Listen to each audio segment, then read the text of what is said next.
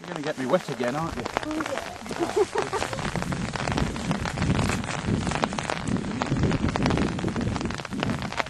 Well, as usual, Lorraine's got us lying flat on our faces in an ephemeral tarn. At least this time it's drier. What are we looking for, Lorraine? Well, Paul, what you're lying in right now is what we might call a hotspot of biodiversity. It's very exciting. You called it an ephemeral tarn, but it's also known as a kettle hole. Sure. And I think this morning in the audio conference I explained how kettle hole is formed. Yep. When, millions of years ago there were these big huge glaciers that travelled across this landscape, and as they melted they left these big blocks of ice, and those blocks of ice melted to leave these depressions. So that's now what we call a kettle hole. Yep. And I'll just explain ephemeral tarn as well, because it's a bit of a funny term. The word ephemeral means something that comes and goes or is not always there. So in this case it's referring to the water that comes and goes over the year. And the word tarn refers to something that's filled with water. So another name for this is a turf. And the word turf means like a mat of low-growing, closely spaced plants all growing amongst each other. Sure.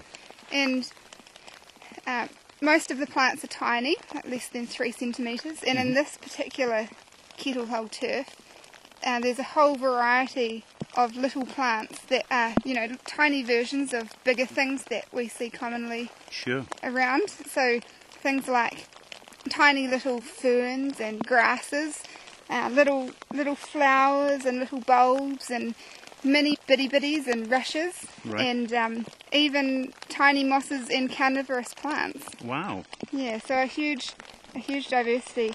And the thing that makes these plants special is because they can all survive in this environment where they get completely covered over with water in the winter. Right. And then go all dry in the summer. And they're well adapted to that? They are, yeah. Some people have named these type of plants that grow in this environment knife, fork and spoon plants. Because for some reason most of the leaves of these plants seem to be either shaped like a knife or a fork or a spoon. Right. And one of the ways they seem to adapt to being covered in water for half the year is to grow different shaped leaves in the water than what they grow in the air. So one plant might grow a leaf like a fork in the water, and then once it's dry it might grow leaves that are shaped like a knife. Right. Yeah. Okay. Because a knife would have a bigger surface area to absorb the light to do its photosynthesizing. Yeah, that's right. And it can also grow out longer to try and trap more of the sunlight. Sure. Yeah, and get above the water. Great. And so another way that these plants have adapted to being covered with water half the year is that they reproduce really quickly when they get the chance when it's dry. So all of a sudden all these little flowers will pop up and then quickly set seed and then are gone before you know it. Yes, because the ones further up just aren't flowering anymore.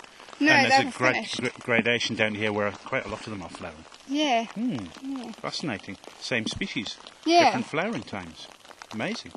Yeah, it is amazing. And this type of ecosystem is very rare, and the plants that grow in it are also rare. And so it's really important that we look after these kettle holes, and that means not riding your motorbike or your bike through them and not letting animals walk all over them and damage them with their hooves. Sure. So we really need to look after places like this. Yep, it's definitely worth preserving.